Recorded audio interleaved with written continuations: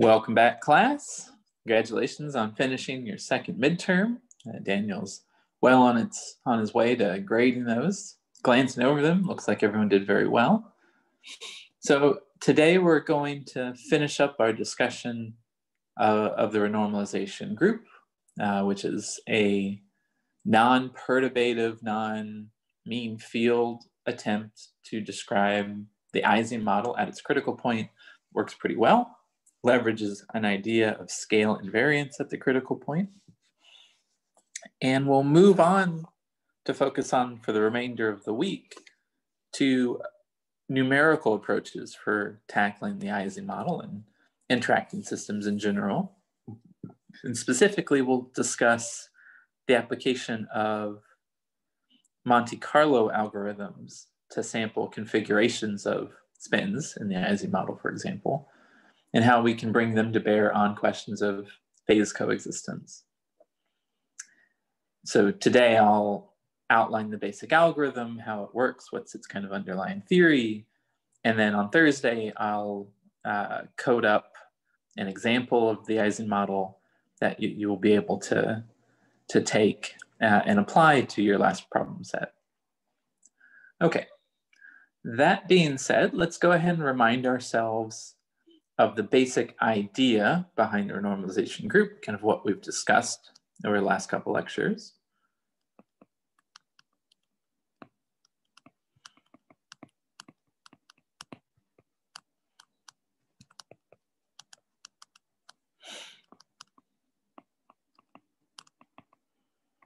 So the basic idea behind the renormalization group is to recognize that there is a equivalence between changing the scale of the system and changing the effective coupling that system then looks like it's under. So specifically, if I was to take, say, an Ising lattice at one temperature, say less than its critical point, where if it's less than its critical point and it exists in 2 dimensions, I expect the system to be predominantly in a spin up or spin down state. That doesn't mean, however, that all spins are up or down. In fact, we should expect that there will be regions over which the opposite spin fluctuates into existence, and we can characterize the scale of those fluctuations with a correlation like Cassi. Now, if we take that system and we viewed it on a larger scale, zoom out, if you will, well, most of the system looks the same. We have predominantly spin up, but that little fluctuation now looks like it's smaller.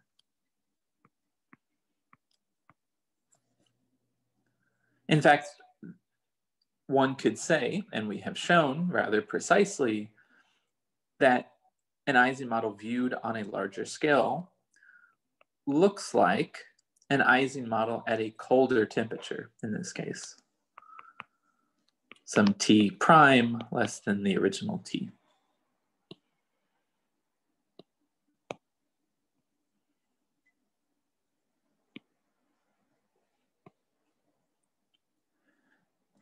That is true away from points of self-similarity. There are a couple points, the critical point, 0 temperature and infinite temperature, where if we undergo this action, this zooming out, the system looks the same. 0 temperature and infinite temperature being trivial positions where the system looks the same because there are no fluctuations at 0 temperature or fluctuations abound at infinite temperature. The non-trivial version of this then is at some finite temperature, Tc, where because of the diverging correlation length, the system looks identical on different scales. So that's the kind of jumping off point for the renormalization group. And we showed that this kind of zooming out and this mapping between different temperatures can be implemented mathematically. Specifically, if we were to take our Ising model with n spins at some coupling constant k, which just measures the strength of the exchange interaction relative to thermal temperature, and we've done this for 0 applied field, so along the symmetry line. We know that that partition function is a sum over spins, and we can break up that sum over spins as sum over odd spins times the sum over even spins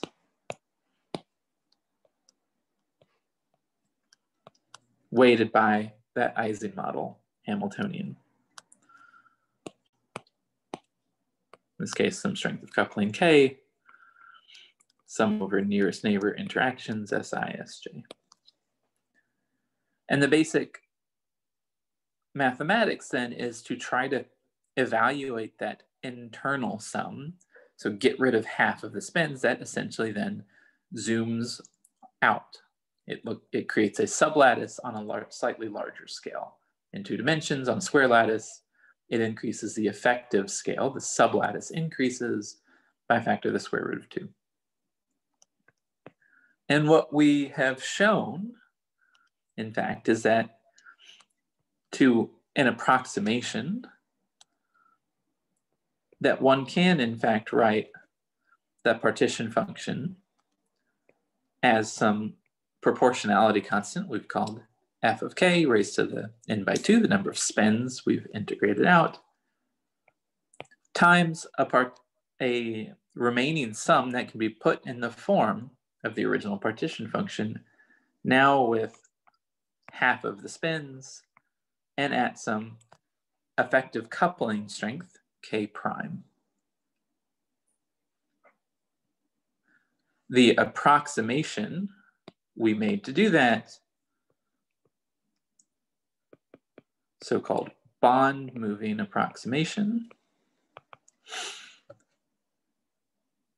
in 2 dimensions, where we had to introduce it, essentially accounts for the fact that in 2 dimensions, I can't exactly rewrite the partition function having summed over half of the spins in the exact same form as the original partition function.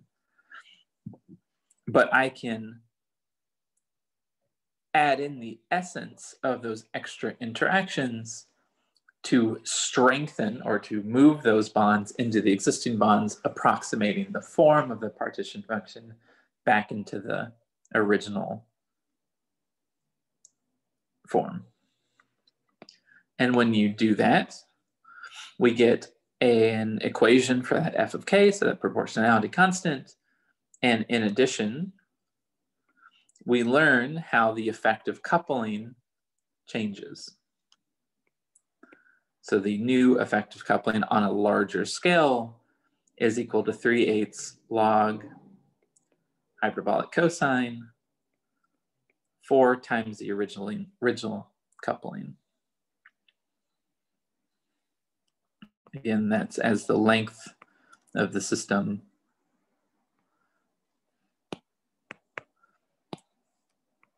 is increased.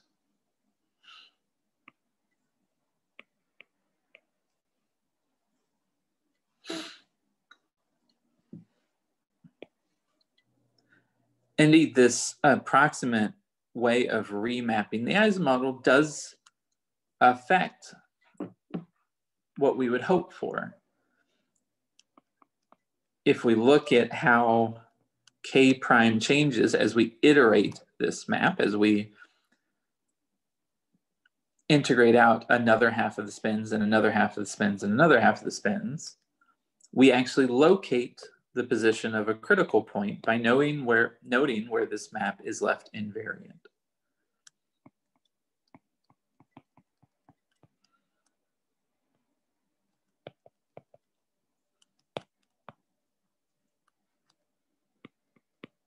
So-called fixed points in this RG flow.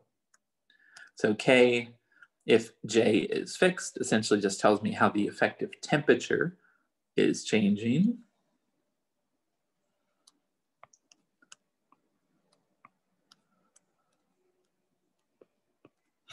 If I put in a temperature which is small, or K which is big, it maps to an even smaller temperature, or larger K. So the flow upon entering this map goes towards 0 temperature if I start at low temperature. If I start at very high temperature, the flow works towards high temperature, and they diverge away from the critical point, where if I put exactly Tc into this equation, I get back Tc. So there's a point of scale invariance as I zoom out on either side of this map that is non-trivial, in addition to the 2 trivial points of scale invariance at 0 temperature and infinite temperature.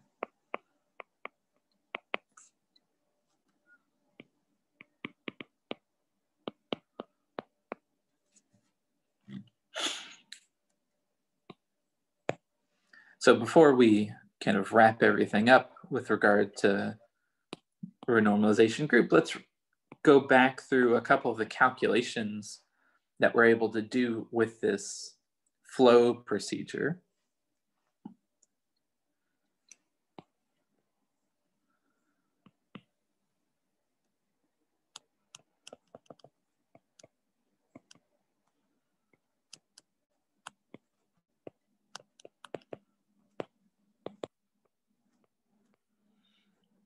So specifically, we're able to find the location of Tc. So if we have this map that K prime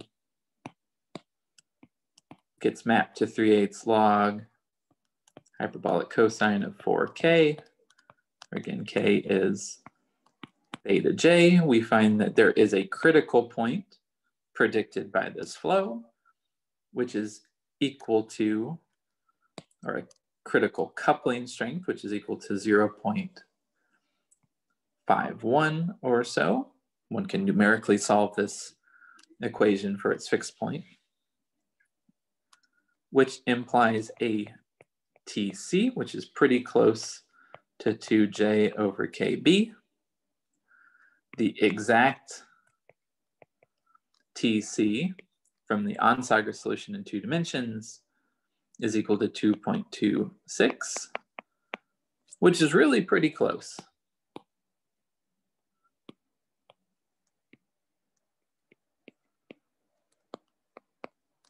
Especially when you remember that the mean field prediction for Tc on a square lattice would have been 4.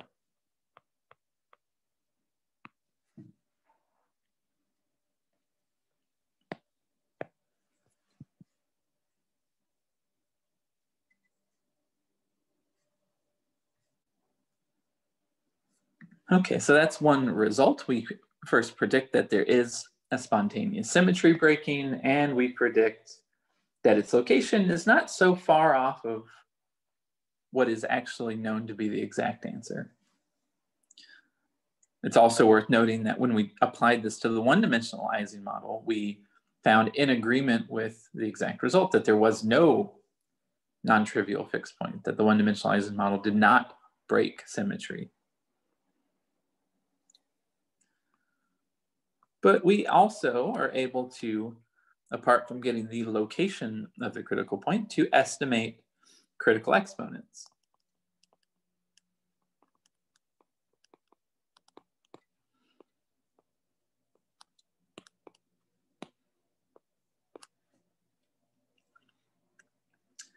Specifically, we have discussed estimating the critical exponent associated with the correlation length.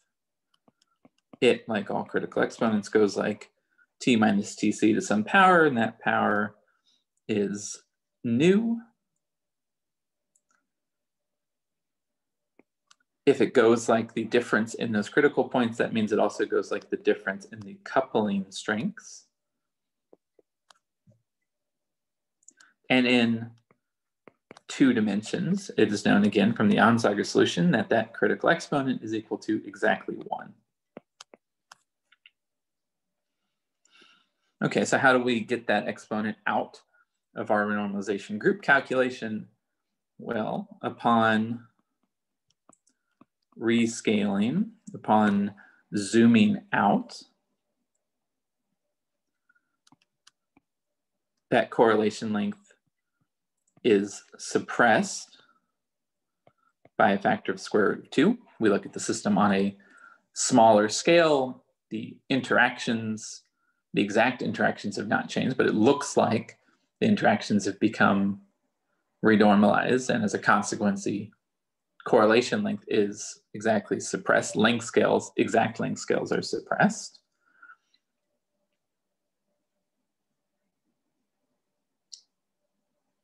We also know from our recursion relationship, our mapping between the effective interaction strengths, how K is going to change. If we look at K, the coupling strength close to the critical coupling,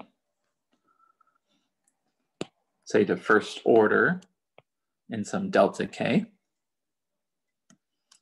because we have a mapping for K and K prime, we know how K prime changes to first order at around the critical point. K prime is equal to K.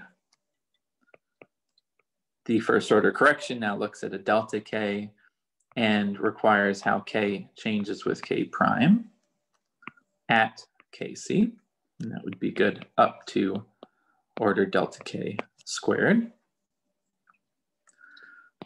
From our relationship for how K prime changes with K near the critical point, which is 3/8 log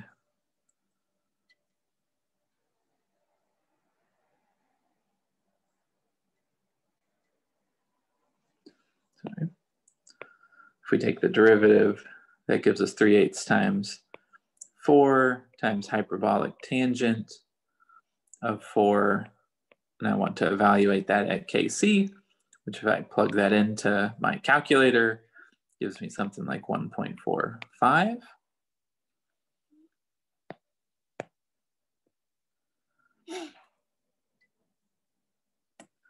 So if I rescale by one iteration, I can compute how that affects the scaling of the critical point, of the correlations near the critical point, by saying that, well, K prime relative to Kc over K relative to Kc,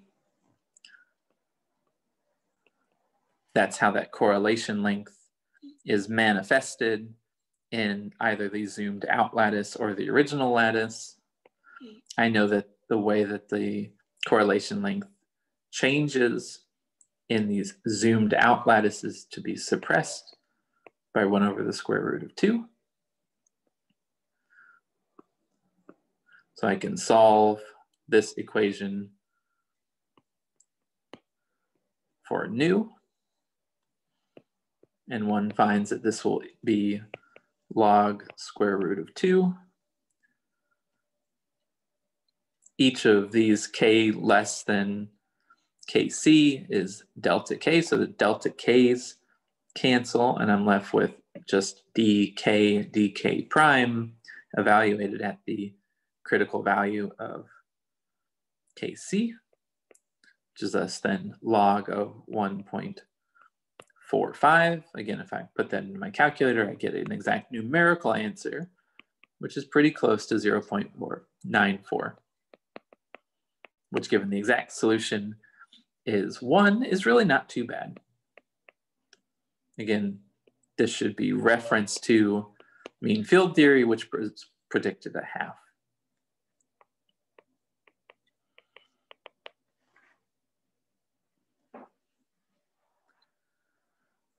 So those are examples of finding the critical temperature, the A critical exponent. One could evaluate another critical exponent. If we have this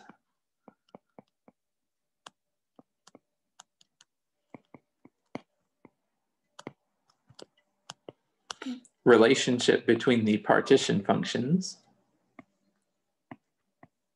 say one for n spins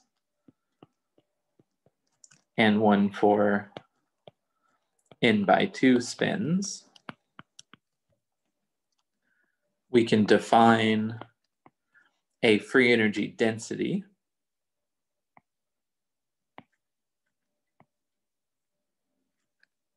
or free energy per spin as A,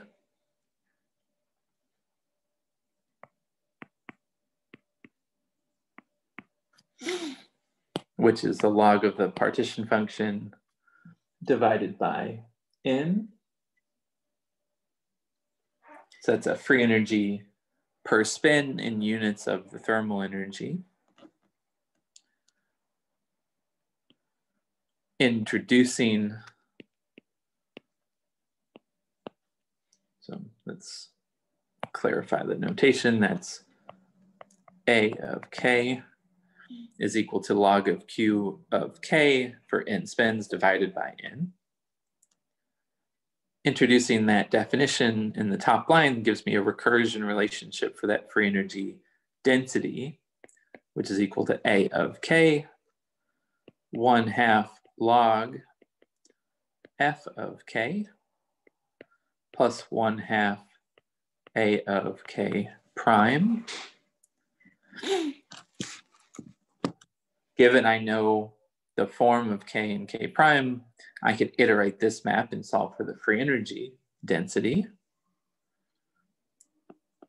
However, we could also just use this relationship to solve for thermodynamic quantities that we might be interested in.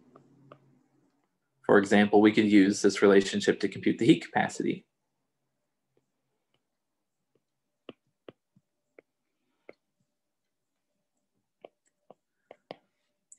CV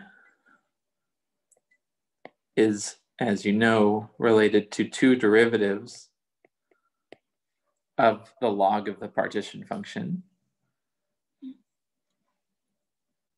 So I can compute CV by taking two derivatives of this free energy density. We know that near TC,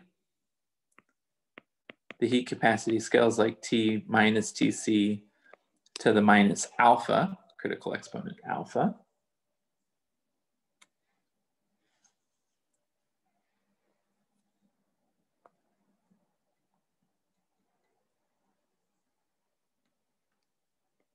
A of K,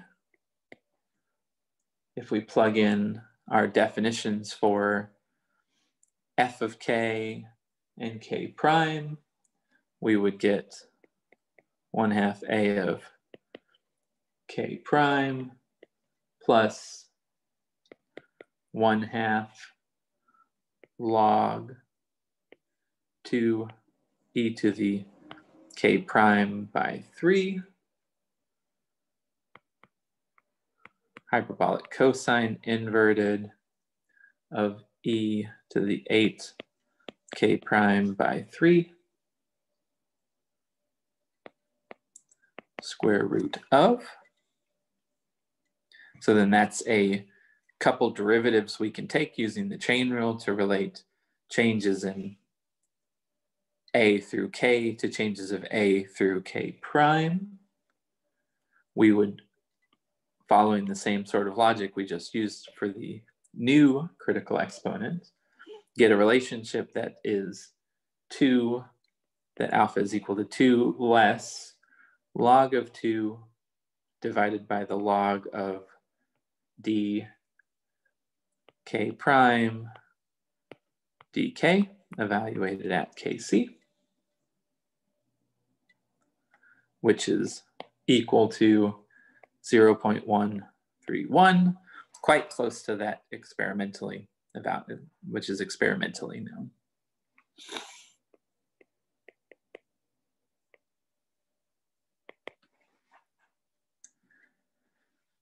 All right, so those are some of the kind of successful calculations one can do given the renormalization group that we've presented, you know, there is a kind of not necessarily unjustified, but an approximation we had to make in order to rewrite that partition function in the form of the original Ising model partition function, which was this bond moving, strengthening the remaining or the pre-existing bonds with the nearest neighbor interactions that are generated upon decimating some of the spins.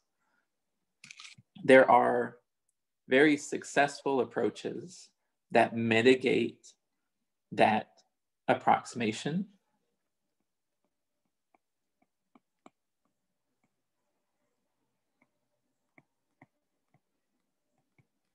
And in doing so, make quantitatively more accurate predictions about critical exponents and locations of the critical point. And they work by looking at the Fourier components of the spin field.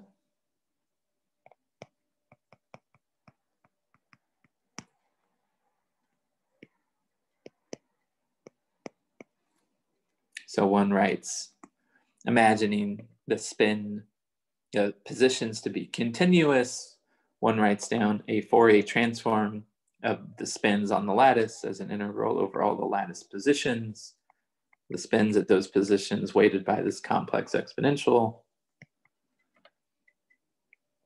and integrating out, rather than in a real space picture looking at sublattices, integrating out wave vectors that are less than some less than some cutoff.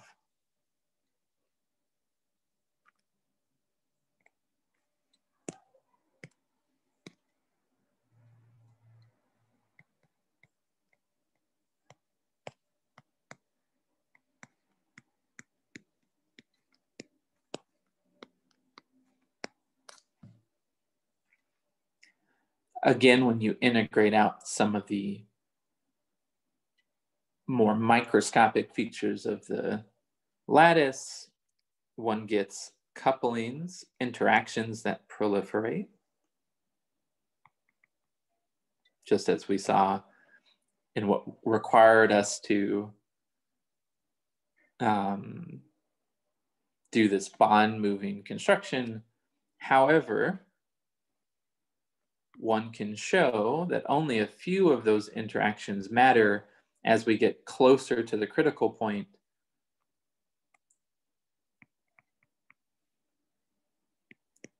And we're not so far away from 4 dimensions. Again, 4 dimensions in the Ising model was special because mean field theory was accurate. We didn't have to worry about lots of interactions and correlations growing. So one can do a perturbation theory in the space of dimensionality, perturbing around 4-dimensional spaces, the so-called epsilon expansion, and setting that epsilon to 1. In fact, get the quantitatively exact or quantitatively accurate estimates of the critical exponents even in 3 dimensions.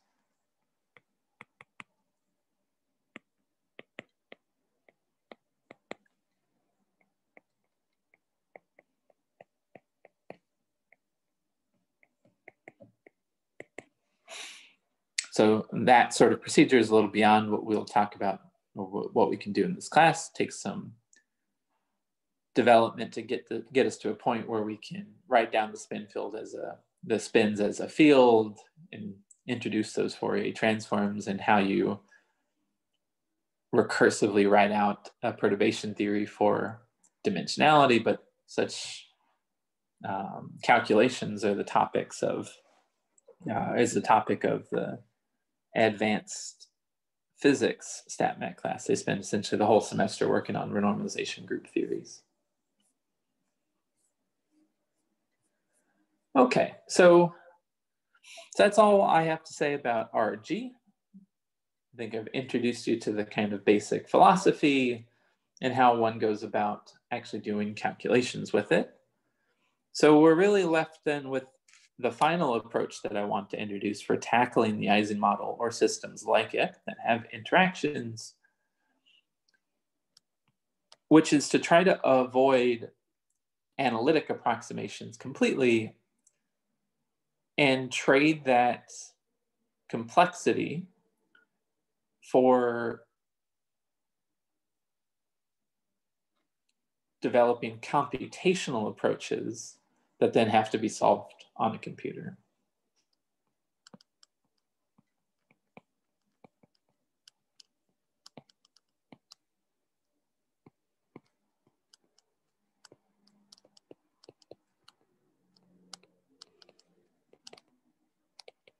So we'll not introduce any approximations in how we will try to analyze the system.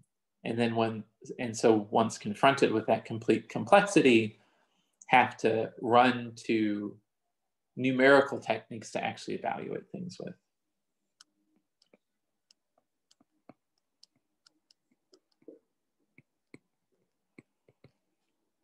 Okay, so imagine you have a computer, you're presumably watching this lecture on one. How would you get a computer to tell you what the critical temperature of the Ising model was, or what the characteristic the average magnetization of the Ising model is as a function of temperature?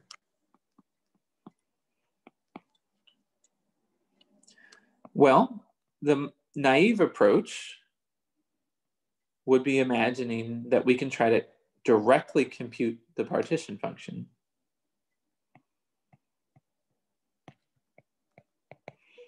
The partition function is just the sum weighted by an exponential factor. If you can compute the exponential, you can evaluate the energy, presumably you might imagine that that's a sensible thing to do. Unfortunately, this is generally a terrible idea. And the reason why it's a terrible idea is to note just how many terms are in that sum.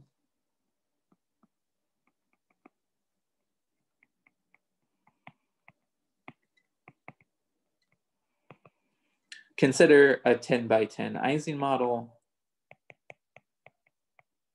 The number of configurations, well, there's 100 different spins. Each spin can be in 2 states.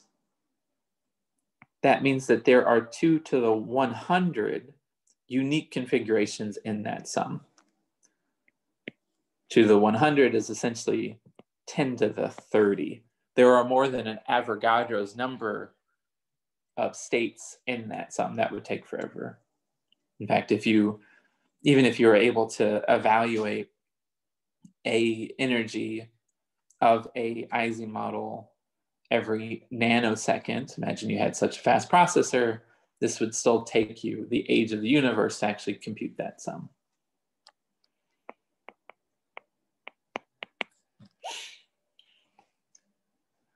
So does that mean that we're stuck? Well, no. You've seen simulations of the Ising model.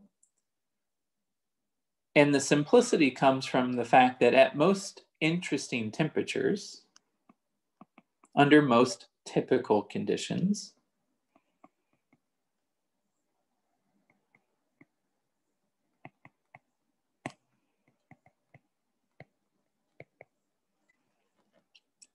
most configurations are completely irrelevant.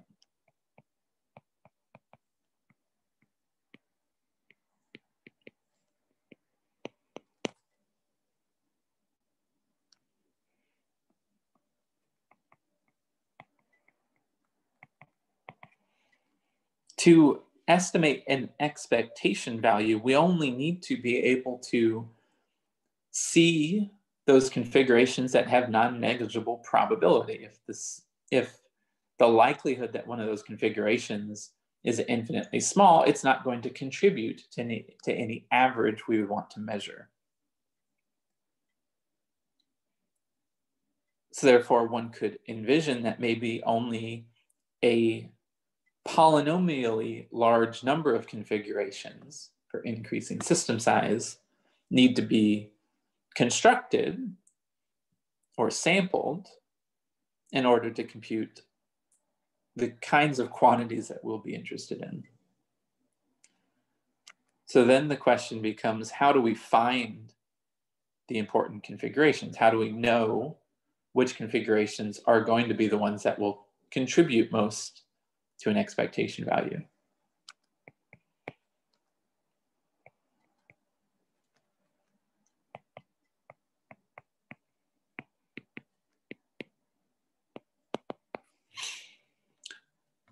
That search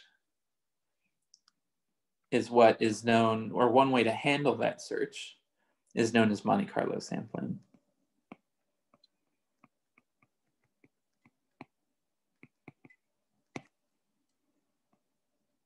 And that's the approach that we'll discuss here. So Monte Carlo sampling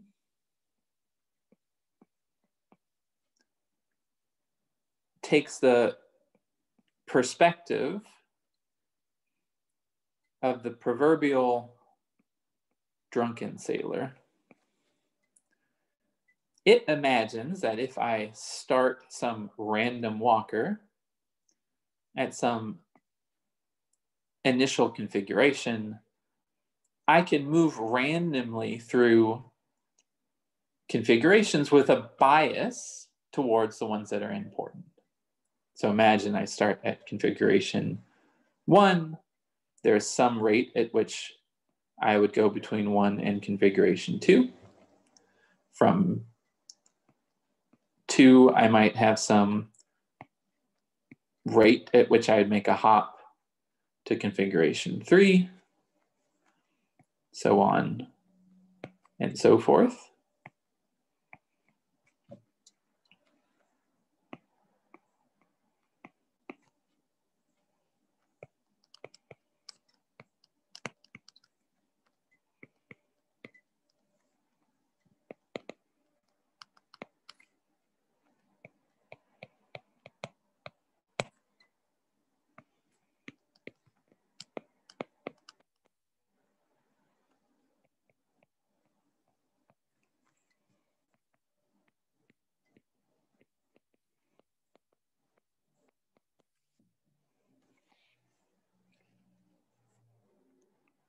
So the idea is to sample configurations, given we know what the likelihood of seeing a given configuration is if the system is at equilibrium. If we choose the dynamics of this walk carefully,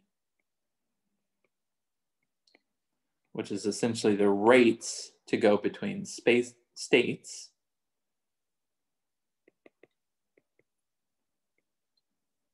this random walk will visit each state with its Boltzmann weighted frequency.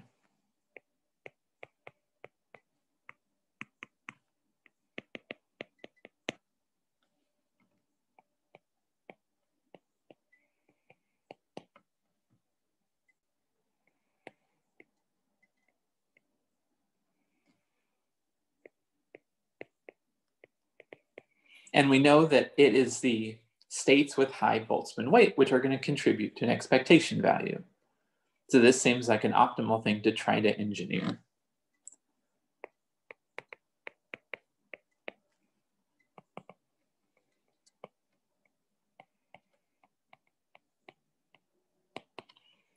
So then the question becomes, how do we engineer a random search, a random walk through configurations that will give us that distribution associated with the Boltzmann distribution on those states? All right, well, let Pj at time t be the probability that a walker resides in state J at time t.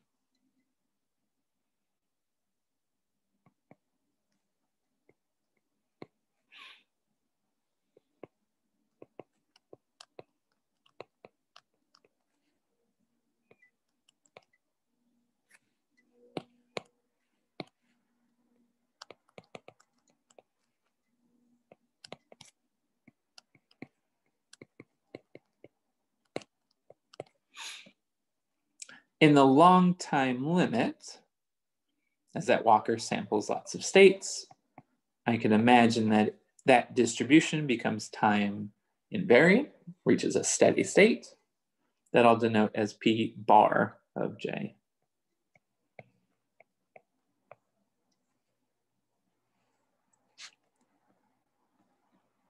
To know how that probability decays to its stationary state, I can write down an equation of motion for it.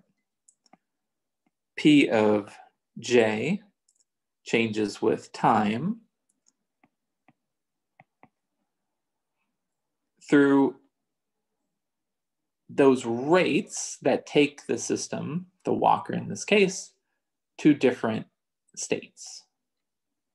In fact, P of J can change because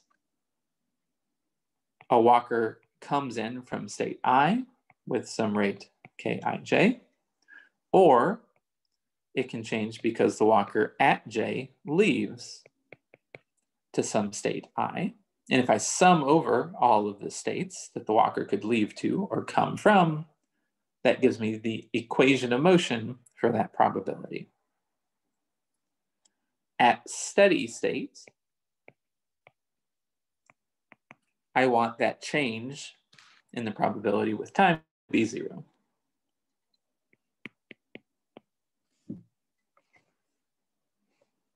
So one way then to achieve a Boltzmann distribution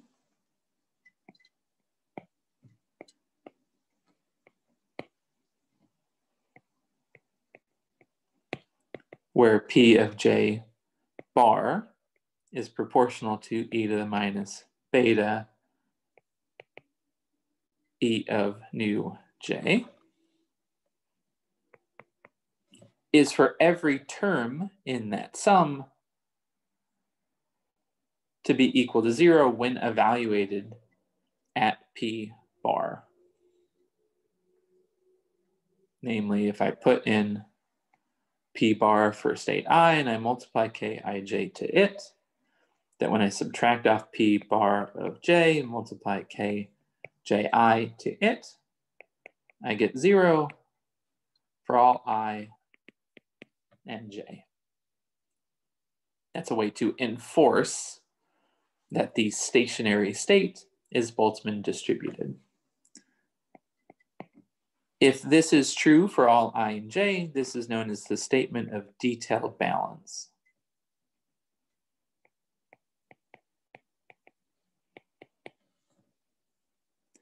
It is a sufficient but not necessary condition to evolve a Boltzmann distribution.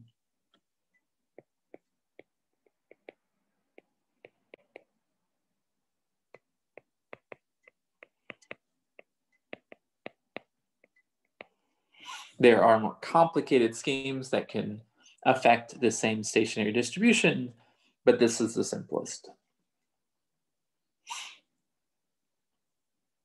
Indeed, if I take that statement of detailed balance, I move Pj, Kji over to the right, I would find that detailed balance is satisfied when the ratio Kij to Kji is equal to e to the minus beta Ej less Ei.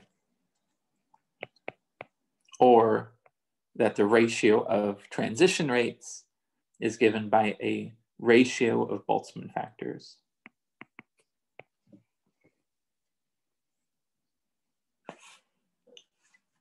Okay, so that gives us a constraint for the rates that we can then try to parameterize to affect this stationary state to sample configurations with the right Boltzmann weights.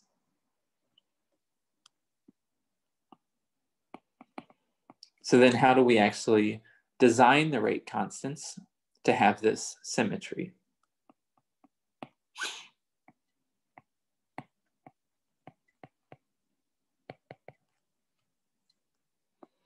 Well, in a single Monte Carlo step, a single transition of our random walker between states,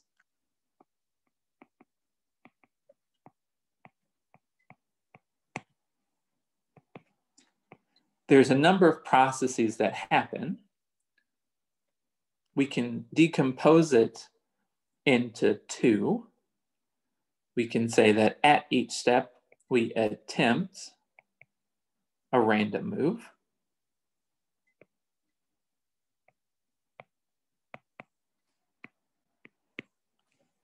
To say, take state nu to some nu prime. This, in the case of our Ising model, might be, for example, picking a random spin and flipping it. And let's call the probability to attempt such a move P attempt. After we try to make that move, we can then choose to accept that move.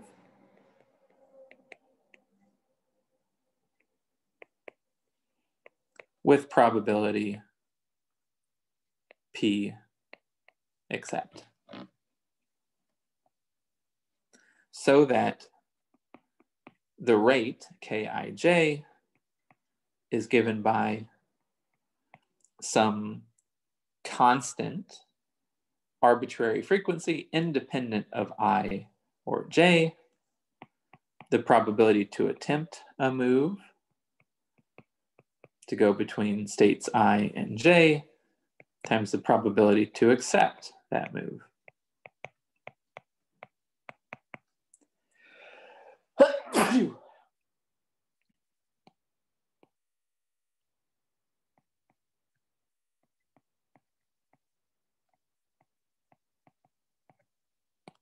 A rate is nothing but the probability for an event to happen per time.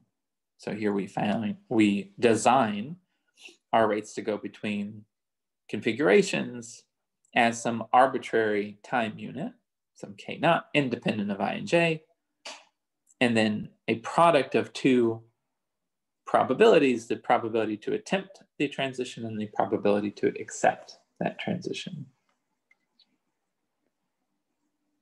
Now, usually,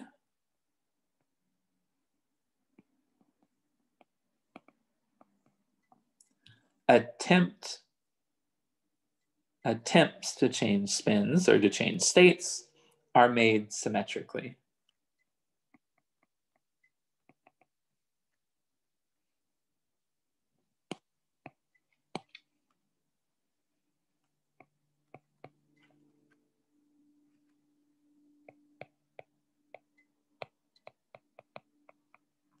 Namely, the probability to attempt a move nu to nu prime is equal to the probability to attempt the move nu prime to nu. In the context of the Ising model, that would mean to choose any spin at random with some uniform probability, 1 over the number of spins, and to attempt to flip them equally. All spins up are equally likely to go down and vice versa.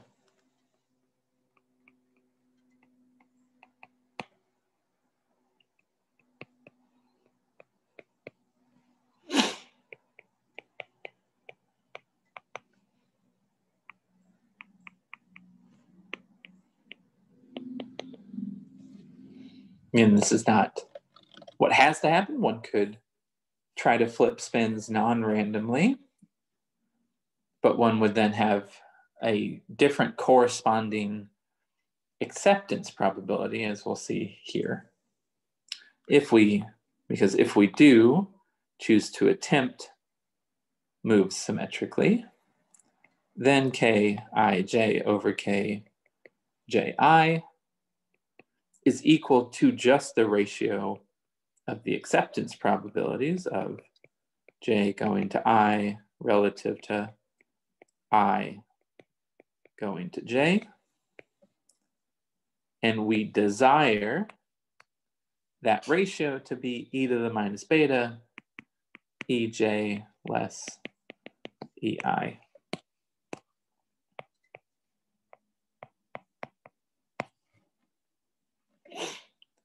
Again, if the attempt frequency is not made symmetrically, then that ratio of rates has to account for that bias that's put in.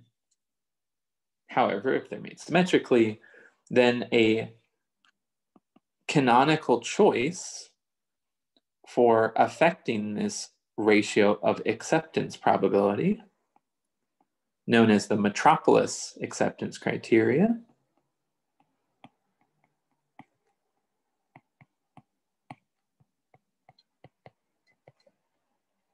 is to choose the probability to accept a transition nu goes to nu prime with the minimum of 1 or e to the minus beta delta E.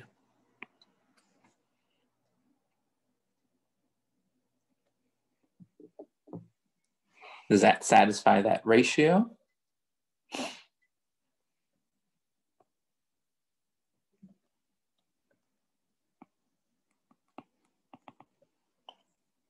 So if delta E is defined as E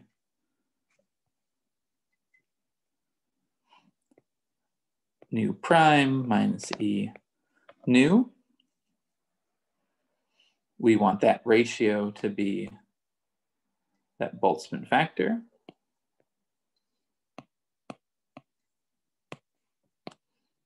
So we have min 1 e to the minus beta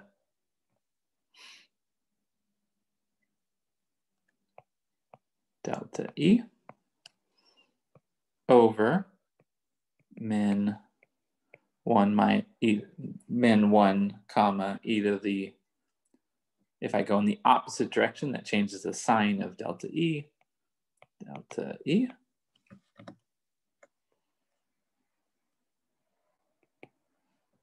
That ratio then is equal to, well, if delta E is positive, e to the minus a positive number is something strictly less than 1. The minimum would pick it out. I would have e to the minus beta delta E on top. On bottom, if that number is positive, it's necessarily greater than 1. So the min of those two functions would be 1. If delta E is less than 0, then the min function in the numerator picks out 1, and in the denominator picks out the exponential, which is indeed then equivalent when I put that back in the numerator. This is a very clever choice from old Metropolis, because one necessarily then accepts moves which lower the energy. So if you know you've lowered the energy, you don't have to draw a random number to then ask whether or not you're going to accept that transition. You only then have to draw random numbers to ask whether or not you fluctuate into higher energy states, simplifying the algorithm. Okay, so what then is the procedure for a Metropolis Monte Carlo?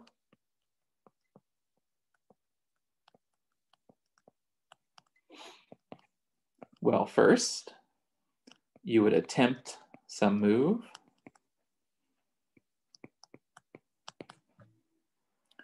You would compute the corresponding change in energy between the new configuration and the old configuration.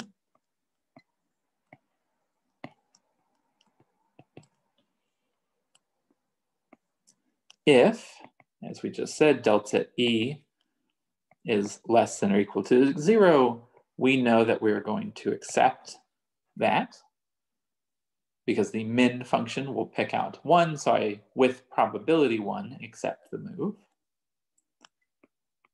Else,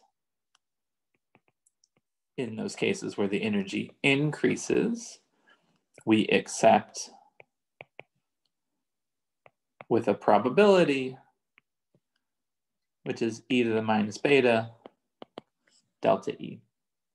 So how do you accept with a probability of that number? Well, you can draw a random number uniformly distributed between 0 and 1. The probability then that x is less than e to the minus beta delta E is probability e to the minus beta delta E.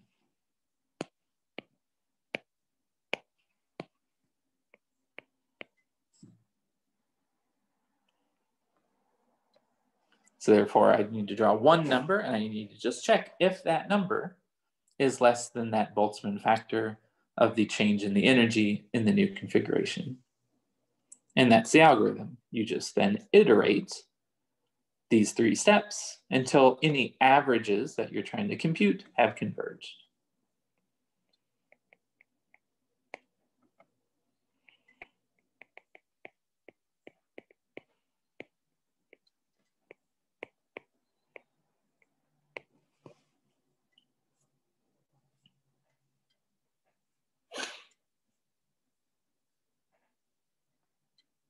So that's, in general, how a Metropolis algorithm would work. For the specific Ising model, how would we implement this?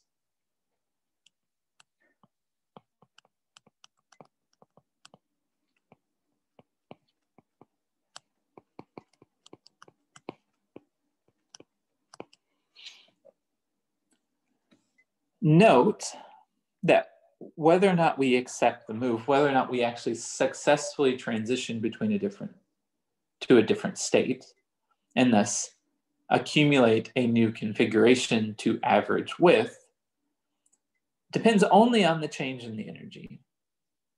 However, we know that energies are extensive. As I increase the size of the system, the energy increases.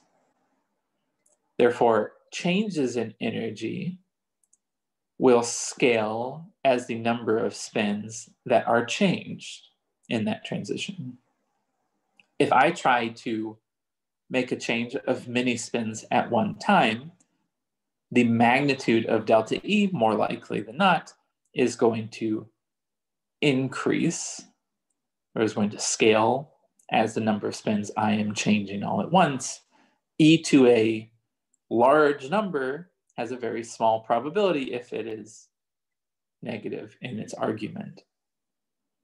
So the likelihood of making transitions is going to be, we expect, much lower if we try to flip a whole bunch of spins at once. So the most successful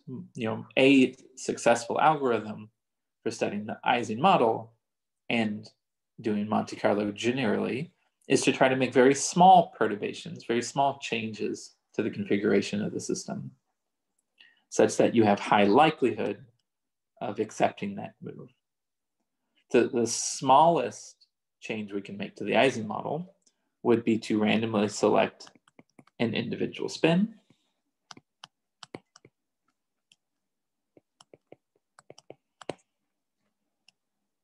Call that spin SI. To attempt to flip that spin,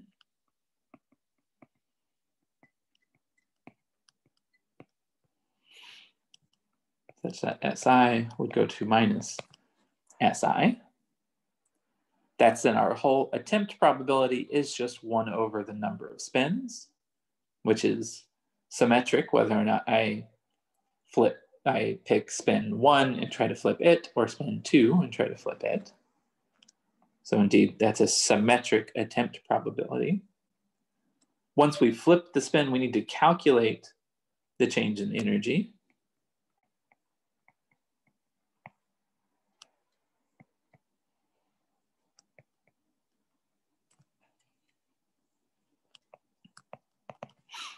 Which is also not that complicated to do. If we only flip one spin, the corresponding change in the energy is local. we only need to look at the nearest neighbors of that spin to compute that delta E.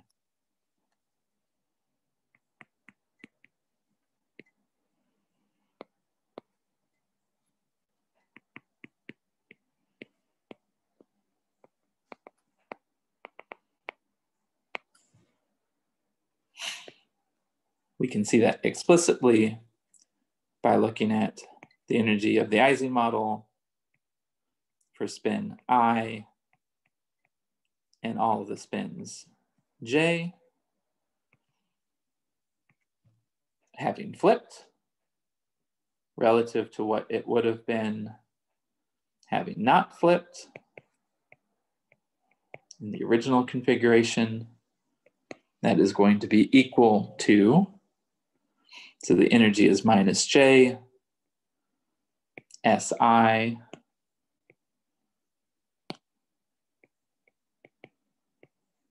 flipped times the nearest neighbors to SI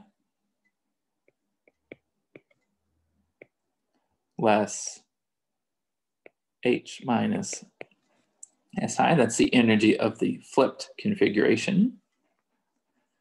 The energy of the original configuration would have been to put in the original value of the spin SI. Looks like so. All of the other interactions, all of the other terms, plus other spins, plus other spins, and the full energy function, those cancel when we take that difference. The full then total change is something relatively simple to compute. SI comes out factored in front. I have a J minus all of this. So a minus and a minus, that is then overall plus times the nearest neighbor sums plus twice H. Get a minus here. Minus is there. So I need to know the value of the spin originally, and then this calculation of the average magnetization of its neighboring spins. That gives me that delta E. All right, having computed delta E, we ask if delta E is negative. Metropolis tells us to accept that change. If delta E is positive, we need to draw a random number.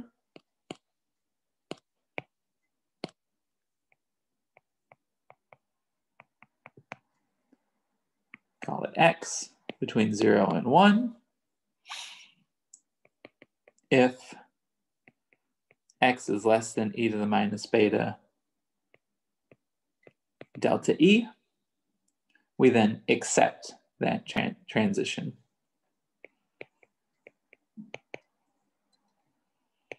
Otherwise, we reject and re-establish that configuration.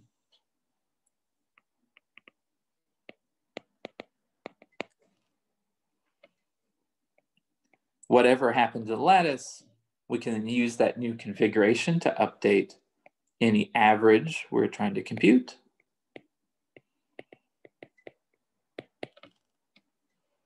And iterate the whole procedure.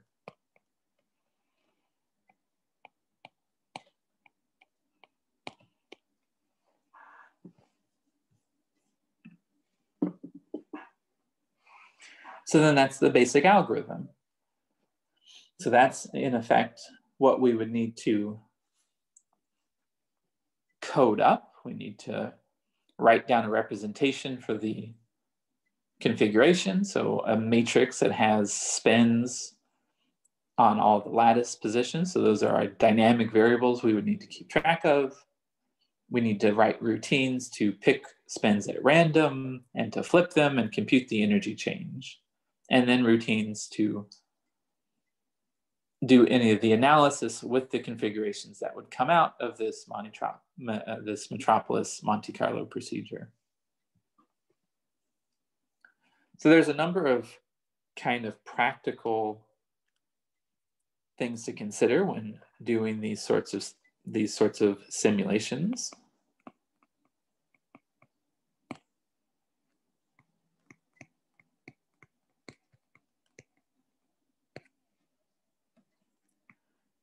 One would be to ask, what configuration should we start with?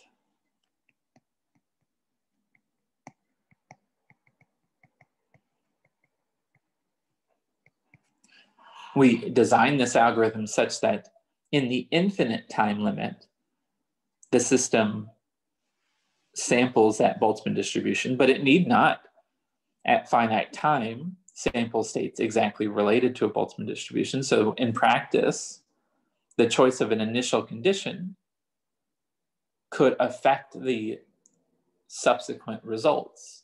So then we have to consider, what is an initial condition which is close in some sense to the conditions we want to sample. If we are considering running this algorithm at low temperature, we probably want to start with a system in a configuration representative of what we'd expect the system at low temperature to look like, namely most spins up or most spins down. If we want to consider the system at temperatures greater than the critical point, we probably don't want to start the system then in a system that's all spin up. We probably want to draw spins randomly with up and down. Again, this is only a problem if we run for a finite amount of time, which then begs the question, how long should one iterate this procedure to obtain averages?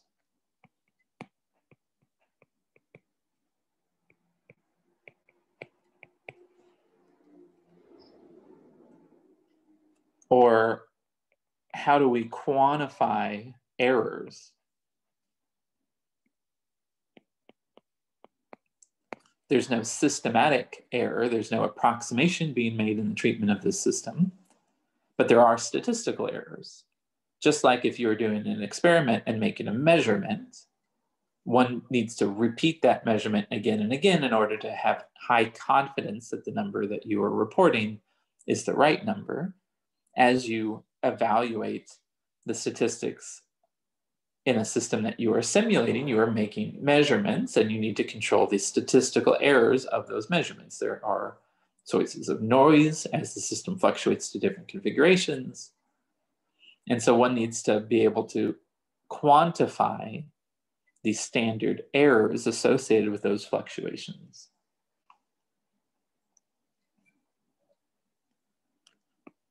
You might also ask, what exactly should you calculate?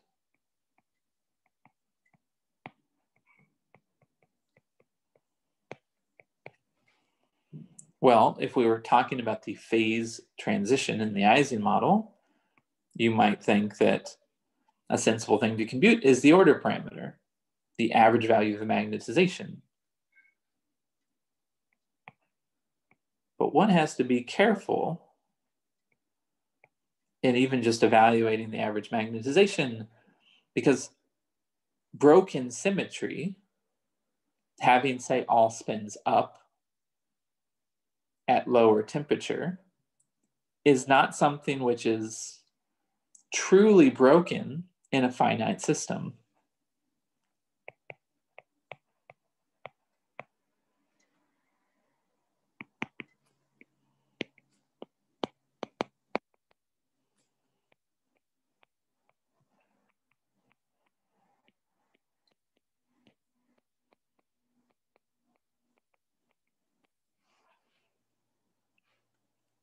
That brings the question of how to mitigate the fact that you can't actually simulate a Avogadro's number of particles or spins, How do you control finite size effects or corrections due to any expectation value you're evaluating? Part of this is a question of boundary conditions. A macroscopic solid has a vanishingly small amount of surface relative to its volume. A way to impose or to not represent a surface in the system is to not have a lattice that has an interface. One can do this by employing so-called periodic boundary conditions, where a lattice at its leftmost site, rather than having a broken bond, not having a spin further to its right to interact with, interacts back with the particles or the spins over on the left. That mitigates the problems of finite size effects, but still, for any finite system, even a very large one, symmetry is not strictly broken. So computing just the average magnetization may be difficult to interpret. It is often the case that looking at the whole probability distribution of the magnetization is more informative.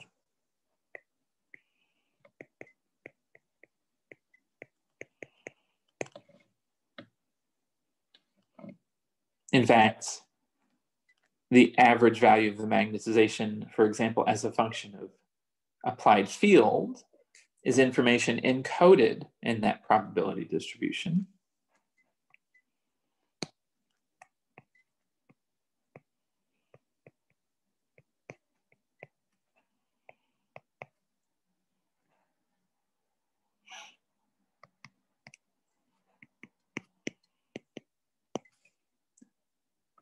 If we were to write down the average value of the magnetization as a sum over configurations, that fluctuating variable m, the probability of seeing that specific configuration,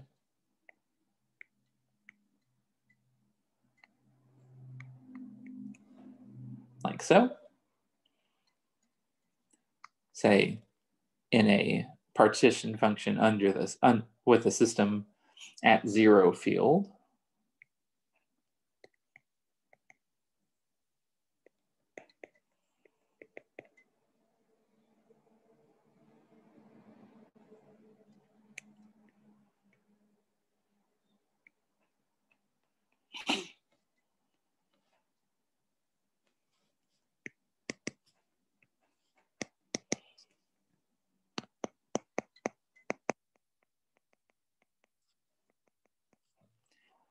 So we could, in fact, define the Eisen model at zero field, having some reference energy just due to the exchange interactions. At finite field, we know we add a term into the Hamiltonian, into the energy function, that's h times m. This whole thing, therefore, can be rewritten as an expectation value of m weighted by h, beta hm, in a system without a field, like so, which is computable if one knows the probability distribution of the fields of the magnetization.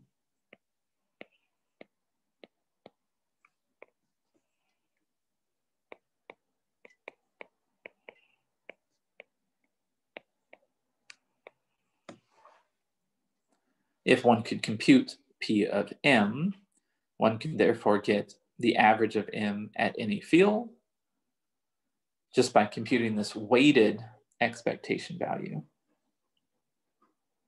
Now, this sort of thing is not always a practical thing to do.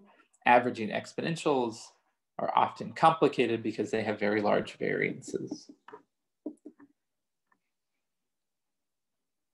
All right, so this is the Eisen model. This is the algorithm that one can use to study it, using the so-called Metropolis Monte Carlo scheme.